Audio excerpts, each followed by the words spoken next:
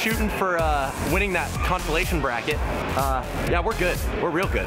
We're fresh out of Germany. Are you kidding me? That's where German national competitions go down. That's where dodgeball is born. Little lesser known fact.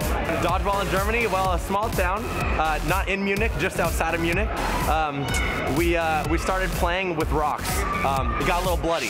We upgraded to tennis balls, a lot of bruises, and switched it up to the soft play balls we use now.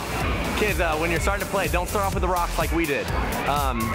Wear pads, because you're gonna play against some big guys. They're gonna hurt you. That's what's gonna happen. Fight through it. You'll get on our level eventually. It'll happen.